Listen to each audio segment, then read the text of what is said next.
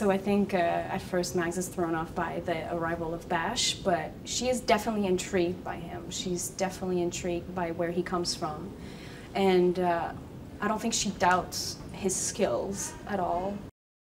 To see it come together when it does, it's magic. It's such a beautiful ballet between the camera and the actors and the special effects that they're, it's just magic when it happens. Like that's really, really rewarding.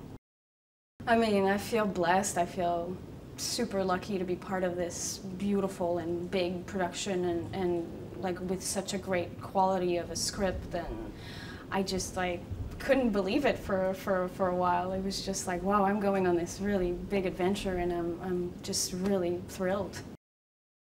Oh my God, this hospital is something else. Like, I don't think I've never been on like this big a set. Like, from every little detail in this hospital is just jaw-dropping, and it's just like we can walk around and get lost. And the first time we're like, oh my God, I'm getting lost, being here. Like that's really impressive. They did an amazing job, and for us to act in it, it just reinforced that we're like, wow, we're really into this. Like, and it makes us believe in it more, even, when you act, to be really in that kind of particular environment. So it's just, yeah, it's amazing.